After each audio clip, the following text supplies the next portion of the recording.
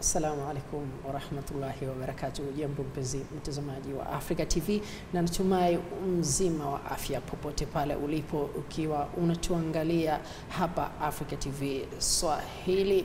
Na mpenzi mtazamaji wa Africa TV, kipindi ni kikao maalum. Kama ilivyo kawaida, tunakuletea mada mbalimbali katika kikao hichi, tukizungumzia mambo tofauti ambayo yanaweza kukufaidisha wewe mpenzi mtazamaji wa Africa TV Swahili hapo nyumbani ulipo. Na mpenzi mtazamaji wa Africa TV, bila kupoteza muda, bila shaka unafahamu kwamba kila mtu anapotaka kufanya jambo basi anajiwekea malengo ya kutimiza kile kitu ambacho anataka kukifanya. Kuna wengi ambao wameweka malengo ya kufanya kitu fulani lakini wakawa hawakutimiza kile kitu ambacho wamekifanya kwa sababu moja ama nyingine. Na mpenzi mtazamaji wa Africa TV, basi leo katika kikao hichi maalumu tunakuletea kitu kizima cha vipi utaweza kutimiza malengo yako ndani ya mwaka 2019. Tunasema kwamba timiza malengo yako ndani ya mwaka 2019. Basi na kuomba mpenzi mtazamaji wa Africa TV, kaa mkao wa kula ili uweze kusikia nini ambacho tunaweza kukiongelea hapa, mimi pamoja na wageni wangu ambao naweza kutambulisha hivi karibuni, ambao watakwambia wewe ambao unachoangalia popote ulipo ni kitu gani ambacho unaweza kufanya mpaka ukatimiza malengo yako ndani ya mwaka 2019. Bila shaka wamekuandalia mambo kabambe ambayo wanaweza kuambia wewe mpaka ukaweza kutimiza malengo yako. Studio ni mimi mtangazaji wako Ahmed Haji Ali, nikifuatana na wageni wangu ambapo leo nina nchi mbili tofauti. Tunaye al-akh hapa al-akh Rua kutoka nchini Kenya, maeneo ya Mombasa. Bila shaka al-akh Rua, nikukaribishe katika studio za Africa TV, lakini pia nikukaribishe katika kikao hichi maalumu. Wapenzi watazamaji wa Africa TV wanataka kujua nini unawaambia, lakini pia wanataka kujua ni kitu gani ambacho kitawawezesha wao kutimiza malengo yao. Karibu sana. Okay, shukran sana al-akhi Ahmed. Mwanzo napenda sana kuwashukuru watazamaji wa Africa TV kwa kupata nafasi hii kuweza kuzungumzia kuhusu mada hii ya malengo, kuweza kutimiza malengo katika mwaka 2019. Bila shaka ni mada nyingine muhimu sana kwa vijana, sababu vijana wengi sana wameshindwa kutimiza malengo yao na hawajajua shida nini ama kuna kitu gani kinachotokea. Na basi bila shaka vijana, lakini pia na wote ambao wanatuangalia ikiwa ni wazee, wana hamu ya kutaka kujua ni kitu gani hicho ambacho kinaweza sisi kutufanya tukatimiza malengo yetu ya kila siku. Lakini pia mpenzi mtazamaji wa Africa TV, tunaye al-akh Muhammad ambaye huenda sio mara ya kwanza kumuona hapa katika studio za Africa TV. Al-akh Muhammad yeye kutoka nchini Tanzania. Bila shaka al-akh ni kutoka mkoa wa Dodoma, tunaita mji mkuu wa Tanzania wa kisiasa, ama ni vipi al-akh Muhammad? Ni mji mkuu kisiasa, ila kibiashara ni Dar es Salaam. Na al-akh Muhammad, basi karibu sana katika studio za Africa TV na katika kipindi hichi cha kikao maalum. Kwanza kabisa kama ulivyosema al-akhi Ahmad, mimi nimekuja, hii si mara ya kwanza. Nadhani nimekuja kama mara 2 sikosei au mara 3, ila muhimu kabisa, kwanza kabisa nashukuru sana kwa kunikaribisha. Lakini pia niseme kwamba mada ya leo hii ni muhimu sana kwa sababu kama tunavyojua tena wanasema vijana ni taifa la kesho. Kwa hiyo malengo, hasa kwa kijana kujiwekea malengo, ni jambo la muhimu mno. Kijana, lakini bila shaka ni taifa kwa ujumla. Taifa kwa ujumla, kama wanavyosema, kama usemi tulivyosema mwanzo kwamba vijana ni taifa la kesho, lakini pia wengine husema vijana ni taifa la leo, kwa sababu sababu wazee wanazidi kumalizika. Asante sana Al-Akhi, asante sana. Na mpenzi mtazamaji wa Africa TV, bila shaka baada ya kutambulisha wageni wangu ambako niko nao leo kutoka nchini Tanzania na kutoka nchini Kenya, bila shaka mpenzi mtazamaji wa Africa TV, maisha yanahitaji malengo. Kila kitu ambacho unakiweka basi unahitaji malengo. Waswahili wanasema kwamba ukifanya kitu bila malengo ni sawa sawa na kuenda safari ambayo hukujui unakoenda na wala hukujui unakotoka. Basi kaa mkao wa kula tukufahamishe ni kitu gani kinaweza kukufanya ukatimiza malengo yako ndani ya mwaka 2019. Bila shaka utakuwa na hamu ya kujua swala hilo. Na Al-Akhi, tuanze kwako. Tunazungumzia malengo. Na malengo ndio muhimili wa maisha ya mwanadamu, kwamba kila mwanadamu anatakiwa kuwa na malengo. Lakini kwanza mpenzi mtazamaji atataka kujua tunapozungumzia malengo, je, malengo ni nini? Karibu sana. Asante sana Akhi Ahmed. Mwanzo ningetaka kuelezea maana ya malengo. Malengo ndio dira pekee au kitu ambacho kinamfanya mtu kujua anachotaka kukifanya na kwa muda gani. Kwa hiyo ndio maana ya malengo, kwamba mtu anajiwekea yani kiwango maalum cha muda, kwamba kufikia muda fulani nitakuwa nimetimiza malengo fulani. Kwa hiyo ni kitu au dira pekee yake ambayo inafanya mtu kufanya nini, kuelewa yani na kujiwekea kiwango cha kuweza kufanikiwa ama kutofanikiwa. Ndio kipimo pekee cha mtu kujua kwamba amefanikiwa ama amefeli katika maisha. Kwa hiyo ndio kwa ufupi ndio maana ya malengo. Na pia kama ulivyotangulia na kwamba yani mtu hawezi potea njia kama hajui anakoelekea. Hakuna wakati utasema mimi nimepotea njia, nilikuwa naenda sehemu fulani lakini hujui unakwenda. Kwa hiyo safari ambayo haina kiwango maalum basi huweza kuishia mahali popote, na popote utakapoishia ni sawa. Hatuwezi sema kwamba eti umepotea, hapana, haiwezekani. Kwa hiyo malengo ndio maana yake. Naam, asante sana. Labda tuje kwako Al-Akhi Muhammad. Bila shaka umemsikia vizuri Al-Akhi hapa alipotuchambulia nini malengo, na mpenzi mtazamaji wa Africa TV anataka kujua kwanza malengo ni kitu gani, kwa sababu tunaweza kuona ni jambo jepesi na jambo rahisi. Malengo ni nini? Lakini hebu na wewe tuambie malengo ni nini? Asante sana ndugu mtangazaji.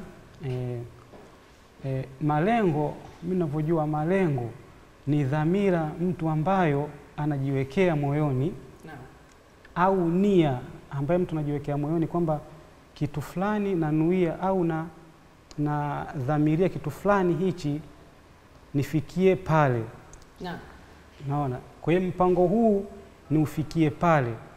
Mpaka nifike sehemu fulani, nipite hivi, nipite njia hii, nikishafika mwisho ndo yanaitwa malengo. Hayo ndo tunajua ni malengo. Lakini pia katika malengo pia kuna malengo ya aina nyingi sana. Mengi. Kuna mtu anaweza kujiwekea malengo pengine ya kusoma sana. Mwingine akajiwekea malengo pengine ya kufanya biashara. Mwingine akajiwekea malengo pengine ya kuoa.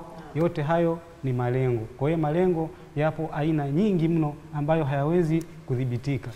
Umezungumzia Al-Akhi swala zima la malengo yapo ya aina nyingi, lakini kumekuwa na dhana kwamba mtu anapojiwekea malengo ni kwamba pengine kusoma tu ndio anajiwekea malengo, lakini mambo mengine anayatoa kwamba haya ni mambo ya kawaida, siwezi kuwekea malengo. Labda swala hili wewe unalizungumziaje? Je, malengo yanakuwa ni kwa vitu maalumu tu ama kila kitu ambacho unakifanya katika maisha yako kinahitaji malengo? Mimi niseme kwamba malengo ni katika vitu vyote au katika maisha yote, sababu maisha yote tunayoishi yameenea malengo. Huwezi kusema mimi najiwekea malengo katika elimu tu au najiwekea malengo katika kitu fulani. Hapana, malengo yamechukua katika maisha yote. Kwa hiyo umesema ndugu mtangazaji, mtu mwingine anaweza kujiwekea malengo labda ya kusoma. Mimi najiwekea malengo nasoma tu basi. Halafu mtu mwingine mimi pengine Mungu tena akipenda au vipi? Hapana. Kwa hiyo malengo ukiweka, yani unapojiwekea yale malengo yale tayari unatengenezea maisha, tayari malengo ya kimaisha. Kwa hiyo unapojiwekea malengo haya kusoma, lakini pia lazima ujiwekee na malengo, mimi baada ya kusoma, je, nikitoka katika swala zima la kusoma nitafikia wapi na nitaishi vipi? Je, kile ambacho nilichokisoma nitafaidika nacho vipi? Kwa hiyo nasema tu ni kifupi, malengo yametawanyika katika maisha kwa ujumla, si katika jambo fulani au jambo moja tu. Kwa hiyo malengo yameenea katika kila idara. Naam, asante sana. Tuje kwako Rua. Naam. Tunaangalia swala la malengo, na sasa hivi hebu tuangalie kidogo kutokana na aina za malengo. Malengo ni mengi na watu wanajiwekea malengo na wanataka kujiwekea malengo. Lakini je, kuna aina ngapi za malengo, ama ni zipi aina za malengo? Inawezekana aina za malengo zikawa ni nyingi, lakini tunataka zile aina kuu za malengo. Naam, kama Al-Akhi alivyotangulia kwamba malengo yanakuwa aina nyingi sana. Lakini kuna aina mbili kuu za malengo ambazo mtu anatakana kujua ili ajue kwamba malengo yake ataweka vipi. Malengo mawili makuu, la kwanza aidha malengo ya muda mfupi ama nakuwa malengo ya muda mrefu. Malengo ya muda mfupi ni yale, kwa mfano malengo ya siku, malengo ya wiki ama mwezi mmoja hivi, ama malengo ya muda mrefu ni kama vile mtu anavyolenga kwamba baada ya miaka 10 ijayo nataka kufanya hivi na hivi na hivi. Baada ya miaka 20 ijayo ama baada ya miaka 5 ijayo nataka kufanya hiki na kile. Kwa hiyo malengo ya muda mfupi yani inategemea na aina ya malengo katika hizo aina ndogo ndogo ambazo ndugu yangu Muhammad amezipitia. Ndio. Kwa mfano alivyosema kwamba kuna yao malengo kama ya kusoma, kwamba unaweza kuweka malengo kwamba mimi baada ya muda fulani nataka kuwa profesa katika kitu fulani, ama nataka kuwa daktari wa kitu fulani. Haya ni malengo ambayo yanahitaji muda mrefu. Na kwamba unatakana ujue kwamba yanahitaji muda mrefu na kwamba yani yanaendana na muda wenyewe, kwa sababu kuna nini viwango maalum kwamba mimi nitapitia yani shule ya msingi, nitaenda sekondari, baadaye nitaenda chuo kikuu. Kwa hiyo ni malengo ya muda mrefu. Lakini malengo ya siku, kwamba kuna malengo ya siku, kwa mfano mimi kuanzia asubuhi mpaka jioni kitu gani nataka niwe nimefanya. Na yale malengo mafupi mara nyingi hutumika kuweza kuyatimiza malengo ya muda mrefu. Kwa sababu malengo ya muda mrefu unayapanga kwa malengo ya muda mfupi. Kwa sababu ili ufikie malengo ya miaka 10 ijayo unajua kwamba kwa siku ni kitu gani nataka kufanya. Kwa wiki moja niwe nimekamilisha kitu gani, na kwa mwezi nitakuwa nimekamilisha, ili baada ya miaka 10 ijayo niwe nishamaliza malengo yangu yote ambayo nimeyapanga. Kwa hiyo aina mbili muhimu, aina kuu ni malengo ya muda mrefu, lakini pia kuna malengo ya muda mfupi. Bila shaka mtazamaji atakuwa amefaidika na ameshajua kwamba tuna malengo ya muda mrefu, lakini pia tuna malengo ya muda mfupi. Je, kila mtu ambaye anajiwekea malengo anafanikiwa kwenye malengo yake? Bila shaka sio kila mmoja ambaye anaweka malengo anaweza kufanikiwa katika malengo yake. Na kuna sababu nyingi sana ambazo zinasababisha mtu aweze kushindwa katika kutimiza malengo ama afanikiwe. Kwanza, mara nyingi sana hasa vijana wale wanashindwa kufanikisha malengo yao. Kwa sababu gani? Kuna sababu nyingi. Ya kwanza, mtu anaweka malengo ambayo hanasibiani na muda wake aliyowekea. Pili, mtu anaweka malengo ambayo hanasibiani na uwezo wake kufikia ile malengo. Au kitu kingine kwamba mtu anaweza kuwa na marafiki wengine ambao wabaya ambao wanampazia kuweza kufikia malengo yake. Sasa ukiangalia mara nyingi watu wanashindwa kutimiza malengo yao kwa sababu hizo, kama kuzembea. Pia mtu anaweza kazembea. Kwa mfano, naweza nikatoa mfano katika kuzembea. Yaani umelenga kwamba mimi baada ya wiki moja nataka niwe nimekamilisha kwa mfano kusoma kitabu cha peji 1000. Alafu wewe kwa siku unajichangana na marafiki ambao wanakupeleka katika starehe, unakupeleka sehemu nzuri, unajisahau kabisa yani mambo ambayo unataka kufanya. Kwa hiyo kwa siku unajikuta siku imepita hujafanya chochote. Tutarudi hapo, lakini ulizungumzia swala zima la malengo ya muda mrefu na muda mfupi, na ukasema kwamba mtu anaweza kujiwekea malengo yake kama mwaka mzima kwamba tayari niwe nimefanikisha kitu fulani, ama ndani ya siku niwe nimefanikisha kitu fulani. Je, kuna mahusiano gani, kuna umuhimu gani wa kujiwekea kwamba kwa muda fulani tayari niwe nimeshafanikisha kitu fulani. Kuna umuhimu wote wa kujiwekea kama hivyo, na huoni kwamba hii inasababisha uvivu mtu katika kufanya malengo yake? Shukrani sana al-akhi. Yani kuna umuhimu mwingi, umuhimu wa kuweka malengo. Huo muda mrefu, muda mfupi, kuna umuhimu mwingi sana.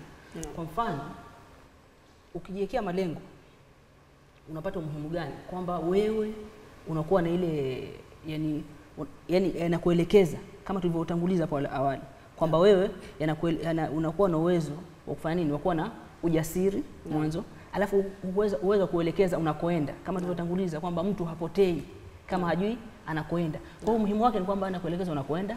Pili, yanaweza kufanya nini, kukutia ujasiri katika kufanya mambo yako. Kwa hiyo ni muhimu sana mtu akiishi na malengo, kwa sababu wewe utakapoishi na malengo unajua ni kitu gani ambacho unatakana kufanya kwa muda fulani. Kwa hiyo unakuwa muhimu wake unaingilia vipi, ya kwamba kitu cha kwanza yatakufanya wewe uwe unajua unakoelekea mwanzo, sio kuishi tu hivi hivi. Pili, yanakutia nini, ule ujasiri wa kuweza kufanya nini, kutimiza. Lakini mimi kiupande katika swala zima la kujiwekea malengo kwa muda maalum, nahisi hili kama linasababisha uvivu kwa mtu, kwa sababu tunaweza tukaweka malengo. Mimi najiwekea kwamba mpaka mwaka mmoja ukifikia nataka tayari niwe nishajenga nyumba yangu. Lakini kwa sababu nimeweka mwaka mmoja ukifikia niwe nishajenga nyumba yangu, fedha nitakazozipata kwa ajili ya kujenga nyumba naweza nikapata fedha nyingi, lakini nikasema mwaka ni mwingi sana bwana, naweza kupata fedha zaidi, acha nitumie katika masuala mengine. Kwa swala hili la kujiwekea mwaka, kujiwekea kipindi fulani, mimi nahisi kama ni uvivu. Lakini tumpe na Al-Akh Muhammad tuone swala hili yeye analizungumziaje. Al-Akh Muhammad, nadhani umemsikia kagusia swala zima la kujiwekea muda katika malengo. Alipozungumza aina za malengo akasema kwamba kuna malengo ya muda mrefu, lakini pia kuna malengo ya muda mfupi. Lakini je, hili haliwezi kuleta kama uvivu fulani kwa yule mtu ambaye anajiwekea malengo kwa kujiwekea muda fulani? Asante sana ndugu mtangazaji. Ni kwamba Al-Akhi pale katangulia kusema kwamba kuna malengo ya muda mfupi na malengo ya muda mrefu. Lakini pia lazima tutambue hayo malengo ya muda mrefu hayawezi kupatikana pasina malengo ya muda mfupi. Ni sawa mathalan na ngazi zile. Lazima kwanza ipatikane ngazi ya chini kabisa, halafu inayofuata na inayofuata. Kwa hiyo niseme mwanzo kujiwekea malengo ni malengo yale mafupi, halafu baadaye yanakuja malengo marefu. Alafu pia kingine umesema kwamba kuna umuhimu gani?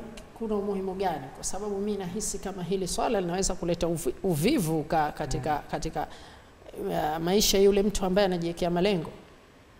Niseme kuna faida nyingi za kujiwekea malengo. Niseme tu, yani mtu ambaye asiyejiwekea malengo, nitoe mfano, ni sawa na tuseme gari ambayo haina dereva.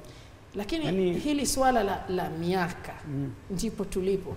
Swala la miaka ama kujiwekea muda fulani kwamba natakiwa nitimize malengo yangu fulani, kwa sababu tunaweza kusema ndani ya siku 3 tayari niwe nimetimiza malengo yangu. Lakini leo umepata fedha ambayo ama umepata chance ambayo inaweza wewe kukuletea malengo ndani ya siku moja kabla ya siku 3, lakini ukasema kwamba nimeweka malengo kwa muda wa siku 3, acha siku 3 zifike. Hili swala wewe huoni kwamba kujiwekea muda maalum kwamba linaleta uvivu kwa mtu? Hapana ndugu mtangazaji, kujiwekea malengo ni muhimu sana, kwa sababu usipojiwekea malengo, ukisema tu kwamba mimi napata pesa nyingi, kwa nini mbona nisijiwekee malengo kwa sababu napata pesa nyingi? Kwa sababu kuna mambo mengi huwa yanazuka katikati hapa.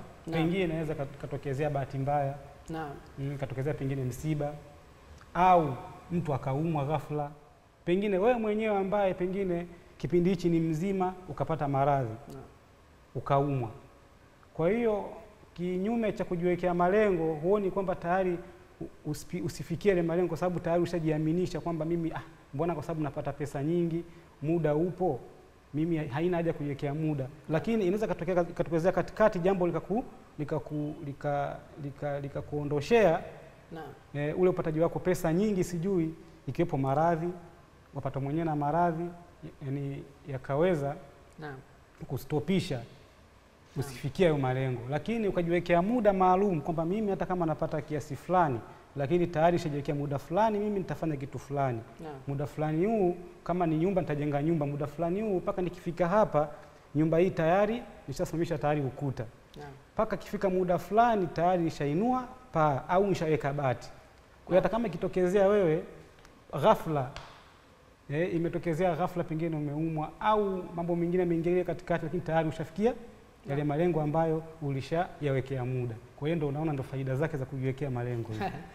Bila shaka ingawa hujaweza kuivunja hoja yangu vile ambavyo nilikuwa nataka, lakini bila shaka umeshamuonyesha mpenzi mtazamaji wa Africa TV kwamba kuna umuhimu gani wa kujiwekea muda katika kutimiza yale malengo. Kwa hiyo moja katika swala ambalo tumelitaja hapa ni kwamba mtu anatakiwa ajiwekee muda katika kutimiza malengo yake, ikiwa ni ya muda mrefu ama ikiwa ni ya muda mfupi.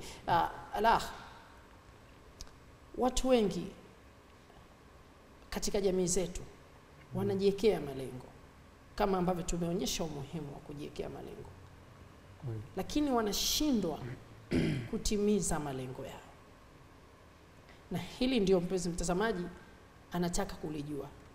Kwa nini mimi najiwekea malengo lakini nashindwa kutimiza malengo yao? Nini sababu hasa ambayo inapelekea watu wengi kujiwekea malengo lakini malengo yao yakaishia njiani na siweze kufanikiwa? Asante sana. Ni kwamba kama ulivyosema mwanzo, watu wengi sana hujiwekea malengo lakini wengi wanakuwa hafikii malengo. Lakini pia zipo sababu ambazo zinasababisha mtu asifikie malengo. Kwanza kabisa, mwingine anaweza akajiwekea malengo lakini malengo yale ikawa yeye hajatilia mkazo kuyafikia. Yaani mwingine anaweka malengo lakini yale malengo yale ni ya kutamani. Yaani natamani kama ningepata gorofa kama ile la Baresa lile ningelipata, lakini ile hima kwamba hana, anatamani tu. Au mimi natamani ningepata gari fulani ile. Unaona, anajiwekea tu malengo lakini malengo yale sio ya kusisitiza, ni ya kutamani.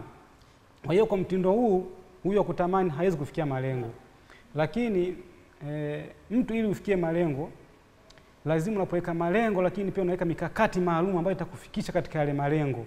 Kwa hiyo vijana wengi huwa hawajiwekei malengo bali wanatamani. Naam, asante sana. Tutarudi tena kwako. Unajua una mengi ya kuzungumza kutokana na swala hili. Tuje kwako Al-Ahrua. Naam. Njia bora ambazo zitamwezesha mtu ambaye mpenzi mtazamaji ambaye anatusikiliza sasa hivi na mtazamaji kuweza kutimiza malengo yake. Ni zipi njia bora ambazo zinaweza kuwafanya watu wakatimiza malengo yao? Shukrani sana Ahmed. Swali zuri sana. Na hapa ndio sehemu muhimu sana ya vijana kujua kuweka njia za kuweza kufikia malengo yake mtu. Kwa sababu mara nyingi huwezi sema tu mimi naweka malengo fulani bwana, lakini hujui utapitia njia gani mpaka ufike. Ndio maana kama alivyotangulia akhi hapa Muhammad amesema kwamba mtu anajiwekea malengo. Yaani kama amesema kwamba ni kama malengo ni njia. Kama vile njia ambayo inakupeleka sehemu fulani, ambayo kama itafika sehemu fulani. Kwa hiyo lazima kuwe na njia maalum ama mikakati maalum ya kufanya nini kufikia malengo. Mwanzo, kitu cha kwanza ambacho kijana anatakana afanye kama amejiwekea malengo ni kuweka malengo yenyewe mwanzo. Ndo njia ya kwanza, ajiwekee malengo yeye mwenyewe. Pili, atengeneze mpango wa mikakati ya kuweza kufikia nini wale malengo yake. Naam, asante sana. Asante sana Al-Akh. Na mpenzi mtazamaji wa Africa TV, bila shaka umeweza kusikia mengi, na leo tunakuambia ni kitu gani ambacho kitakufanya uweze kutimiza malengo yako ndani ya mwaka 2019. Nukta ambayo tuliofikia ndio nukta muhimu kabisa ya njia bora za kutimiza malengo mwaka 2019. Basi kutokana na hilo, na wewe unataka kujua na una hamu ya kujua, na kuomba usiondoke ndani ya runinga yako. Tunaenda mapumziko mafupi, halafu tutarudi.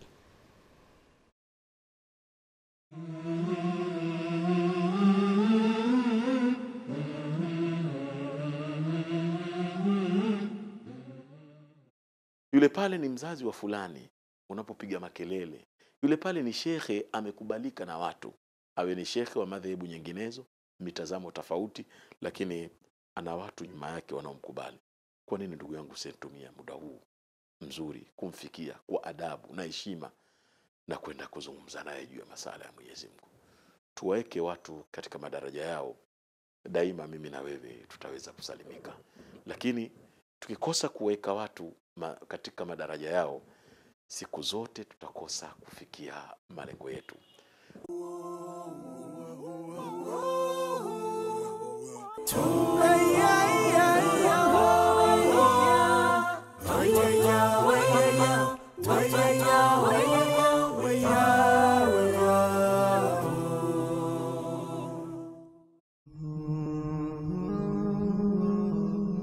Assalamu alaikum warahmatullahi wabarakatuh.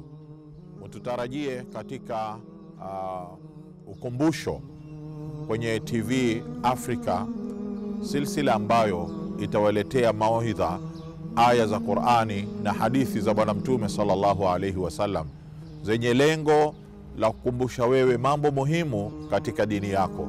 Fuatilizia TV Africa wala usichoke katika kipindi kipya ukumbusho. Wassalamu alaikum.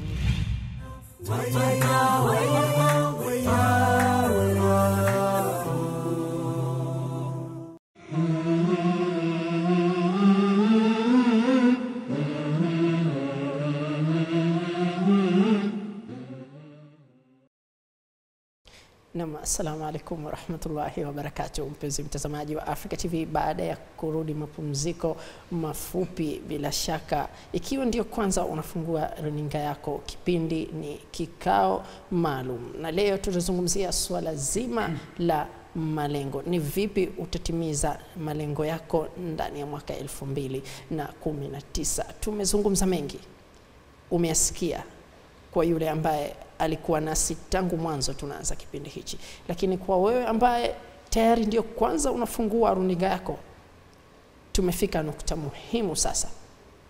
Hivyo kama tuko katika nukta muhimu, basi na kuomba usiondoke. Kama umesimama, basi kaa utulie ili uweze kusikiliza, kwani tunakwambia sasa zile njia bora ambazo zinaweza kukufanya kutimiza malengo yako. Vijana wako tayari kwa kuweza kukuelimisha. Lakini pia na mpenzi mtazamaji wa Africa TV, unaweza kuchangia moja kwa moja kwa namba zetu ambazo zinaweza kupita chini ya runinga yako na kuchangia mada ambayo tunaweza kuizungumza. Lakini na wewe ukatupa njia bora ambazo mpenzi mwingine mtazamaji akaweza kuzijua na kuzifuatilia na kuzifanya, lakini mwisho wa siku akaweza kufanikiwa katika mambo yake kama mkao wa kula. Ni njia bora ambazo zinaweza kukufanikisha katika mambo yako. Naam, tupo nawe. Tupo katika njia. Ulitupa kidogo njia, lakini kwa kiufupi zaidi tungeomba urejee zile ambazo tayari ulikusha kuzisema, halafu utupe na njia nyingine. Bila shaka kuna njia nyingi na mpenzi mtazamaji wa Africa TV anataka kujua. Asante sana ndugu yangu Ahmad. Nilikuwa nimeanza kutoa aina za malengo mbalimbali, za aina za njia tofauti za kuweza kufikia malengo. Na kama tulivyosema kwamba sasa nitaenda moja kwa moja katika zile njia ambazo zinaweza kumfanya mtu afanikiwe katika malengo yake kwa urahisi zaidi. Njia bora, kitu cha kwanza ambacho mtu anatakana kufanya mwanzo, anatakana ajiwekee malengo yenyewe. Ujiwekee malengo.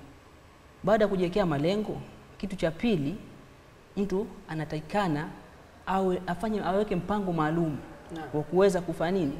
Wa kuweza kufanya mpango maalum wa kuweka mikakati ya kufikia malengo yenyewe. Kwa hiyo lazima uwe na mikakati mwanzo ndio uweze kufikia malengo. Tatu, mtu ajitathmini yeye mwenyewe.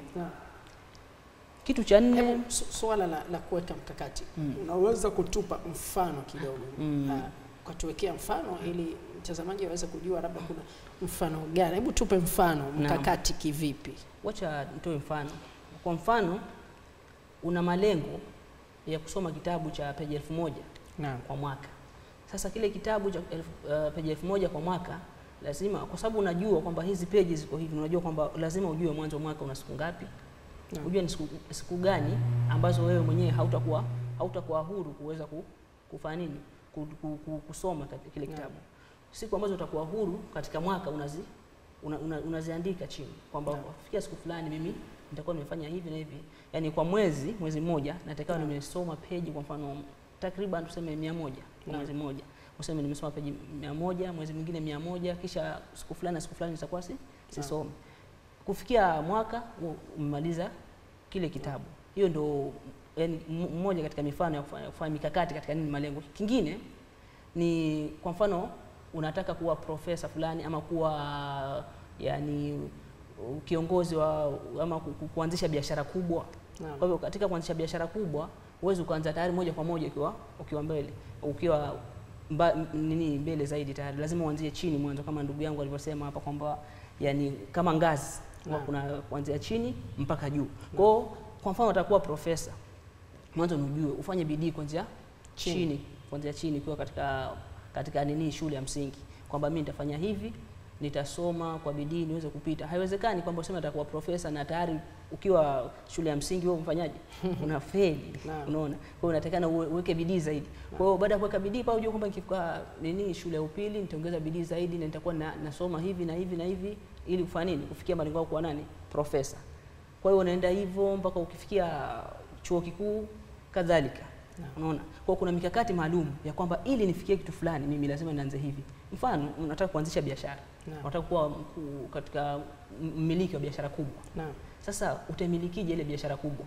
Utaanza tayari tu kununua vitu vingi tayari kwa katika unaanzisha tayari biashara kubwa? Hapana. Bila shaka utaanza biashara ndogo mwanzo. Kwa hiyo utaweka mikakati kwamba mimi kwa mfano natoa tu mfano mdogo. Nauza kitu, kwa mfano nauza vocha.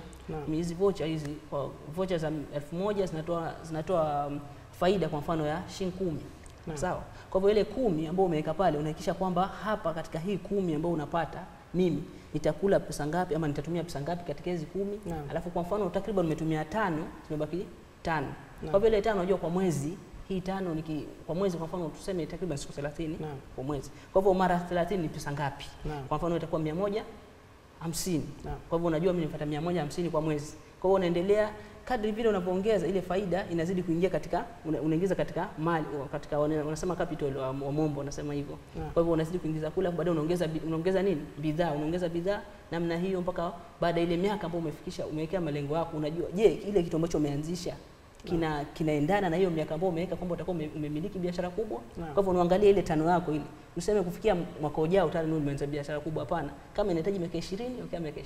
Naam, asante sana. Al-Akh, tutarudi tena kwako. Lakini tumsikilize na Al-Akh Muhammad pale. Bila shaka na yeye atakuwa na 1 ama 2 3 katika swala zima la njia bora za kutimiza. Al-Akh hapa kazungumza kwanza ujue malengo yenyewe. Ujue nini malengo, wewe mwenyewe ujiwekee malengo, ndio njia ya kwanza. Lakini pia akazungumzia swala zima la mikakati bora katika kuweza kujiletea yale malengo, kufanikisha yale malengo ambayo wewe umeweka. Labda kiupande wako una njia zozote kabla hatujarudi tena kwa Al-Akh? Mimi niseme kwamba yani katika mikakati useme ya yani nini kifanyike ili ni njia zipi bora ambazo tunaweza? Yani njia bora za mtu kujiwekea malengo na kufikia malengo.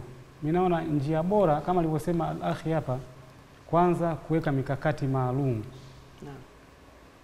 Kuweka mikakati na kuweka misingi kwamba naweka misingi fulani mpaka kufikia kipindi fulani au kufikia muda fulani au kufikia paka mwaka fulani tayari nishafikia hatua fulani. Kama alitoa mfano, kwa mfano mtu mfanya biashara mathalan. Mfano mtu mfanya biashara hawezi akafanikiwa tu mara moja kwa siku moja au mara moja kwa ujumla. Kwa hiyo lazima alianza kidogo kidogo. Pengine labda mwingine alianza kuuza karanga au mayai, mwingine anauza maji. Lakini katika kuuza maji kule alikuwa na malengo. Mimi najiwekea malengo na mikakati kwamba biashara hii ya maji nauza ikifika baada ya mwaka au miaka 2 nataka niache. Lakini kuacha kwenyewe nataka mimi labda nifungue supermarket. Lakini supermarket inahitaji labda mtaji milioni 5 au milioni 10. Je, mimi mpaka nifikie hiyo milioni 10 nitauza maji miaka mingapi?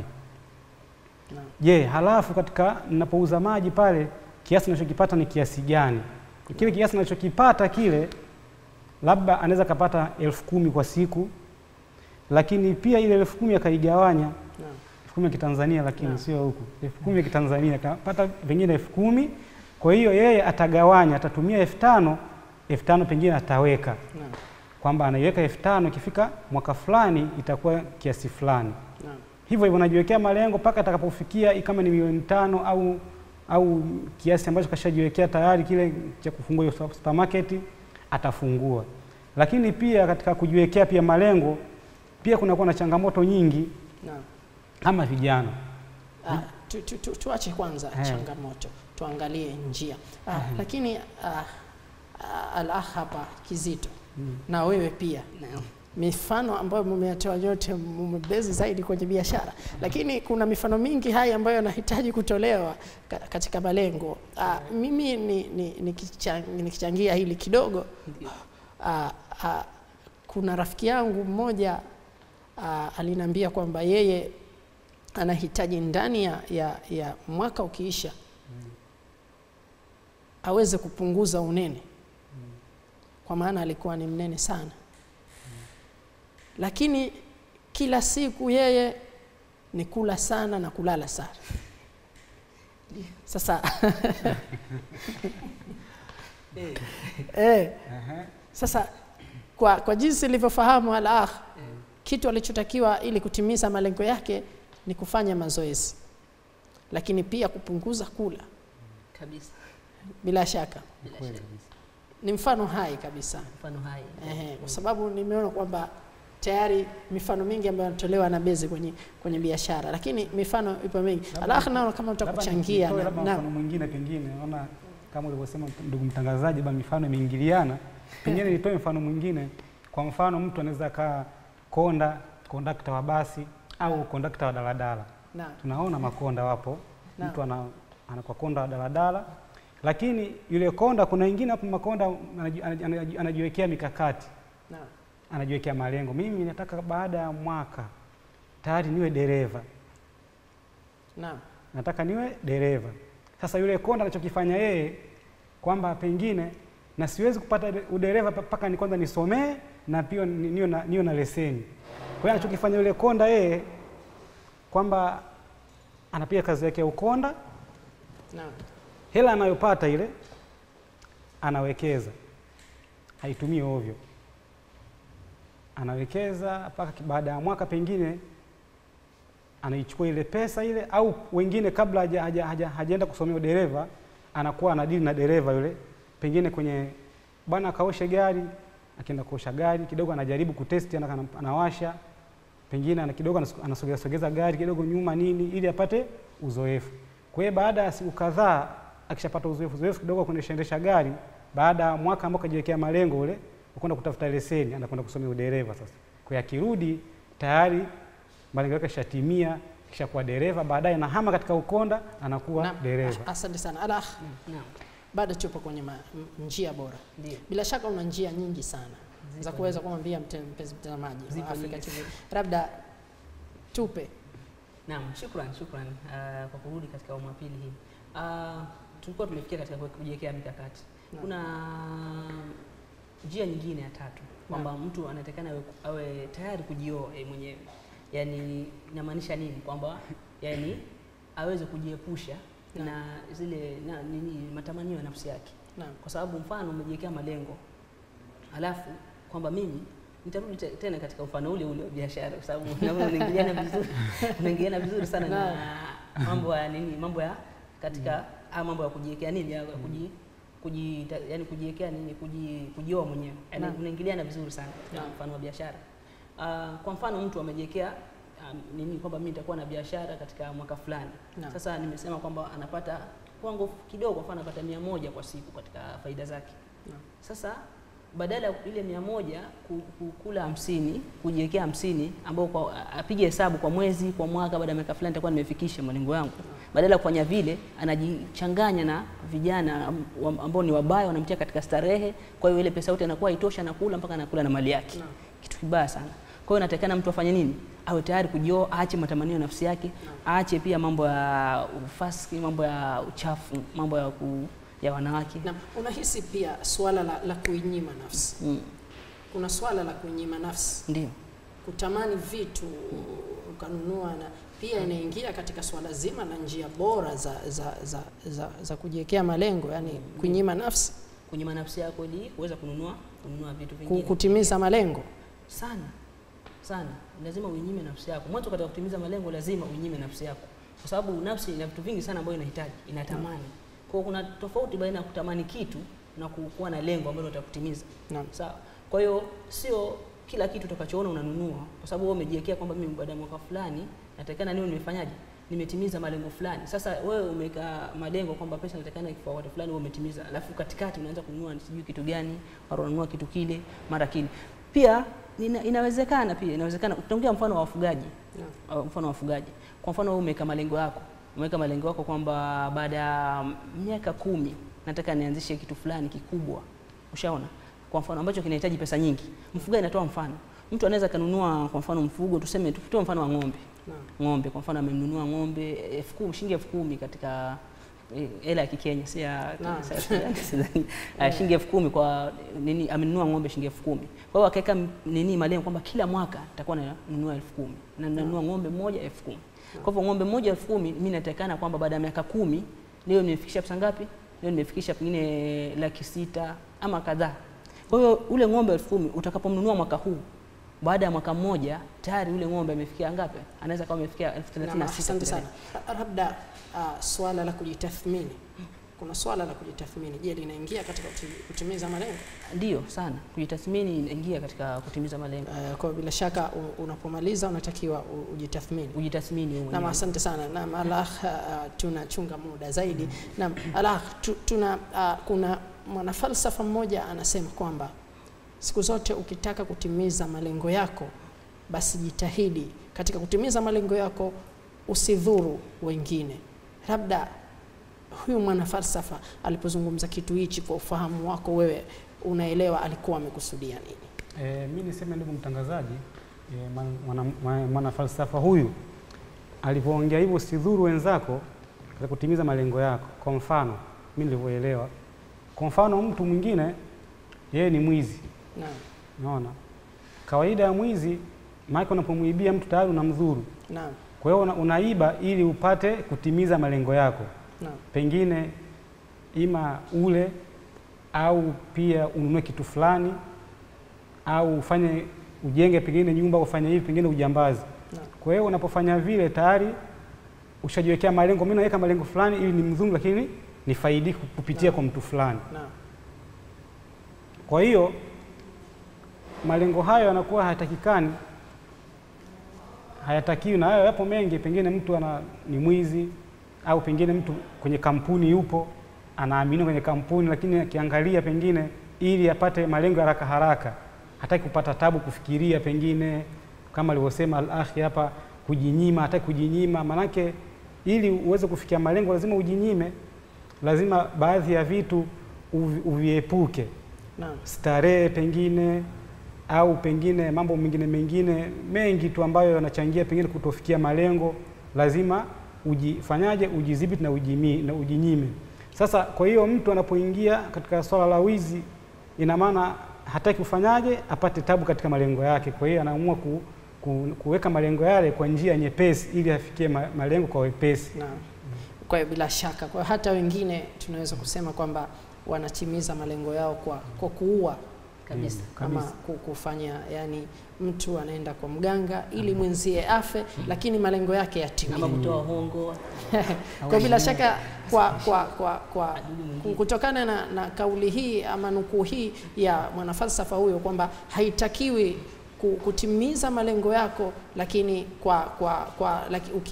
ukawadhuru wengine. Kwa kweli kuna faida nyingi za kutimiliza malengo, mpenzi mtazamaji wa Africa TV, lakini kutokana na muda inshallah tutakuwekea siku nyingine.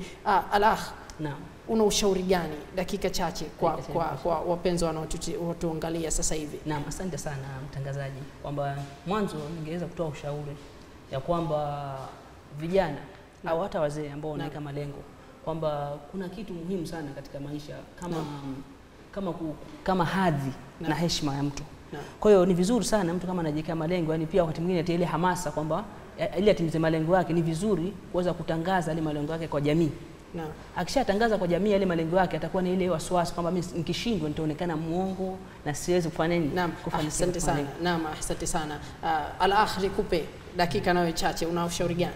Mimi ushauri wangu hasa kwa vijana, mimi natoa ushauri, yani kijana jiwekee malengo, lakini yale malengo jitahidi kuyafikia.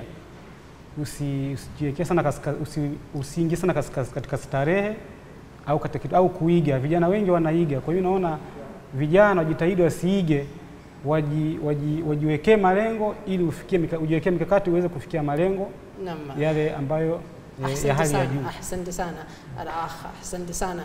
Bila shaka utakuwa umetusikiza mpenzi mtazamaji wa Africa TV. Tulikuwa tuna mengi ya kukwambia ili kuweza kutimiza malengo yako, kwa sababu tunataka utimize malengo yako ndani ya mwaka 2019, lakini kutokana na muda ni hafifu na umetuacha mkono. Inshallah tukutane katika kipindi kingine na tutaweza kuletea mambo mbalimbali, lakini tunikwambie, kumbuka mpango mzuri leo ni bora kuliko mpango kamilifu kesho. Je, wewe umejiwekea katika kutimiza malengo yako? Tafakari, chukua hatua.